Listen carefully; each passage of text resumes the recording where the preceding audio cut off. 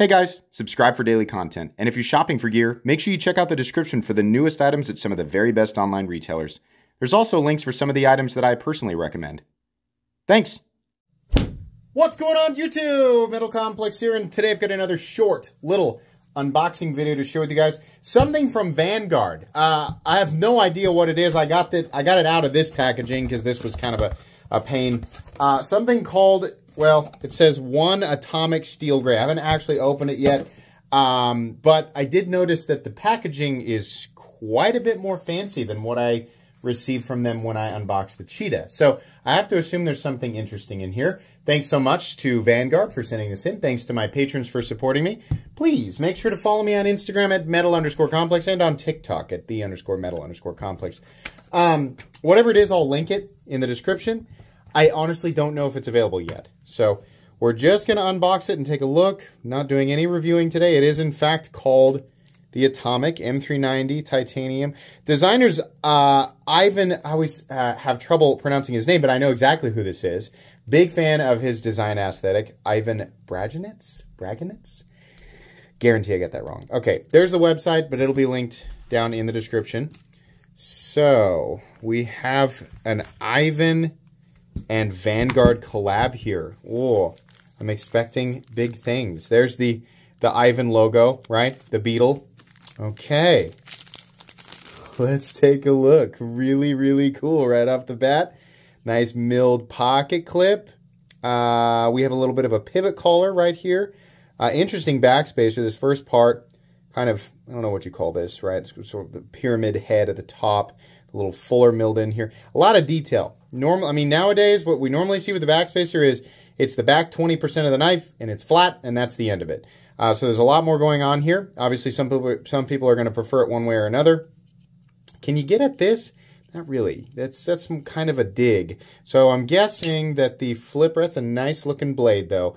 Definitely an Ivan aesthetic, for sure. We have, it says Vanguard Atomic right there. I don't love it when companies put the name of the knife on the knife. It's kind of like putting Camaro on the windshield of your Camaro, but what are you going to do? People like to do that. The flipping action is really, really great, and that flipper tab is super low profile.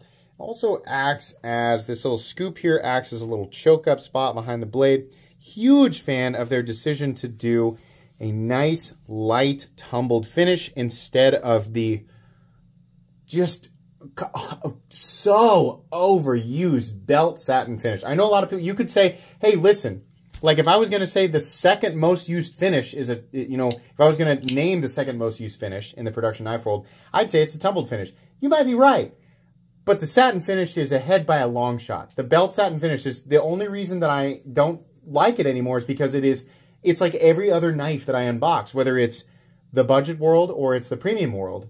That's what I see. And I guess I'm just tired of it. You could make an argument that people are tired of the tumbled finish, but I personally love it. I love how it wears over time, shows less scratches, stuff like that. Look how they've done this swedge here. Interesting.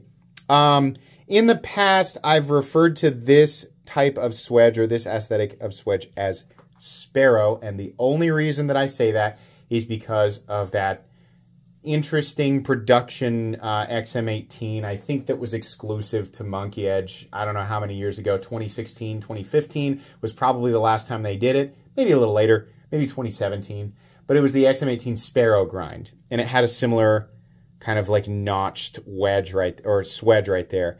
So it kind of makes me think of that. It's similar to the blade grind on the Lion Steel TRE. I think they have a similar grind on that blade, but it's cool. I don't see that very often. Really, really nice flipping action and thwack.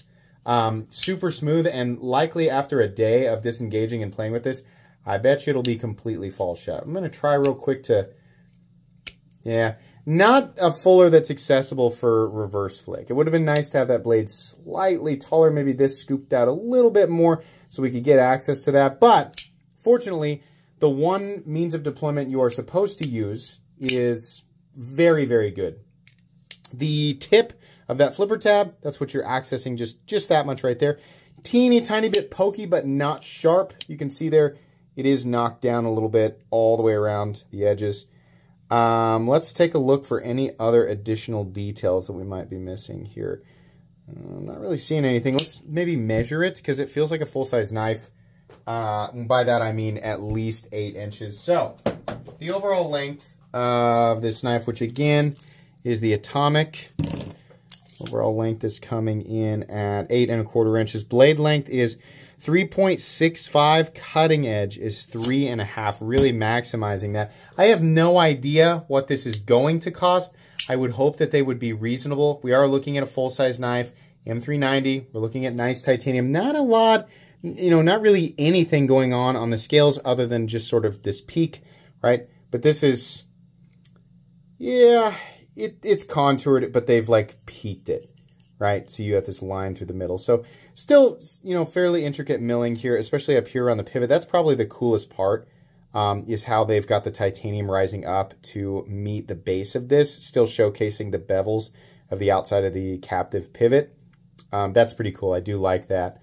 But very designy and very continuous all the way through, even into the blade, which is a basic blade shape, but it still has that cool like continuation right here, right? This is sort of carved out and this area opens up. This follows the curvature of the frame. And then we have these lines sort of this line here sort of continuing all the way down the knife. I do like that. It doesn't meet up perfectly, obviously, but what I'm saying is the blade coordinates with the frame pretty well. I would hope that this knife is $220 to $250. Would it surprise me if it's more? No. Right? Everything's more than we think it should be nowadays. In fact, I remember saying that when I started this channel back in 2017 or 2018, everything could be 20 bucks cheaper. Well, nowadays, everything could be $50 to $100 cheaper for sure. But that's what I would hope the price point is, $220 to $250. Sometimes I get what I want and sometimes I don't. But yeah, it's really nice though. And I do love the flipping action. That's awesome. Let's go ahead and do a couple of size comparisons. You'll get a full review of this knife at some point, but not today. Up against the AD10. And maybe let's do that. We're going to do similar size knives. The Rat 1 Demco, not Demco, Benchmade Group Tillionaire, in this case, the Ritter Hogue. How about the, yeah, sure, I've got the Spyderco Shaman out here. That's not how you say shaman. It's shaman. It's Spyderco Shaman. Yeah, I've been mispronouncing it for like 6.5 years. It's almost like I'm doing it on purpose.